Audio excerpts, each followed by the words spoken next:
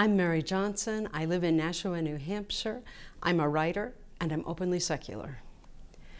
It's been a long journey for me to become secular. When I was 19, I joined a convent. I was a nun for 20 years with Mother Teresa of Calcutta. When I left the congregation, I left basically because I felt suffocated. I still believed in God at the time. I think, it took a lot of perspective, getting away from those things for me to be able to really examine things more deeply. I started reading, I started thinking more, talking more, and realizing that the life I'd been living had been based really on a story that was very reassuring, but not very real.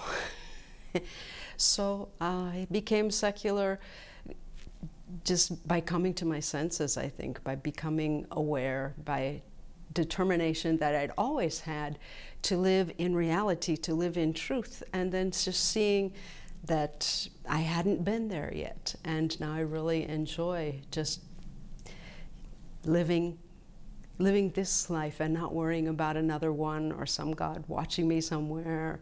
It's just really good. And openly secular, I like the idea because when I was a nun, of course, I always wore my habit. I had the white sari with the blue border. People knew who I was when they saw me from a mile away.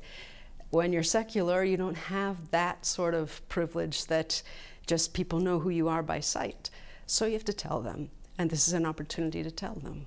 I think it's important for each one of us to be able to say, this is who I am, this is who I think, this is what I think, and this is why I think it. And, if we don't have the freedom to say that openly, if we don't give ourselves the right, if we don't claim that right for ourselves, then we're living a lie, basically, because we're just kind of hiding and we aren't able to be who we are in the world. I think it's a human necessity